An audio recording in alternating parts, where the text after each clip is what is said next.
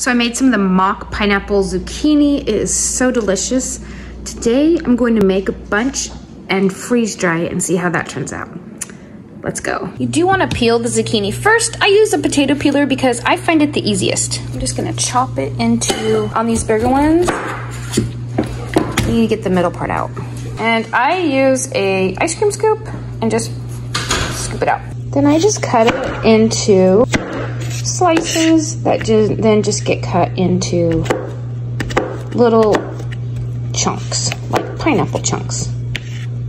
I already cut up zucchini. This is 16 cups is what we need for one batch. I'm going to put it into a saucepan. So I'm gonna add 46 ounces of pineapple juice to it.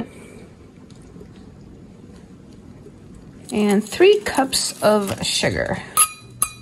It's a little chunky.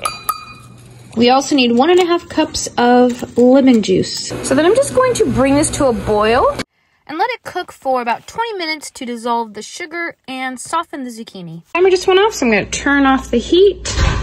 I'm gonna get these off the burner so they can cool down. I went ahead and transferred them to a bowl so I could use that pan for something else. I need to let them cool down all the way. Okay, I'm gonna load up the Harvest Right trays. This is scary trying to put it in here. This is like stuck to the pan. Okay.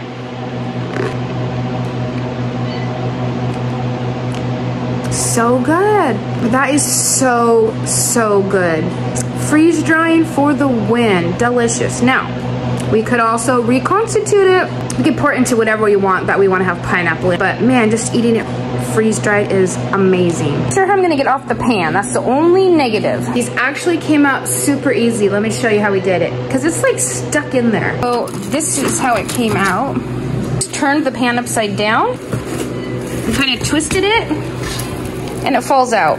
One recipe is about 2.5 gallon Ziplocs of pineapple.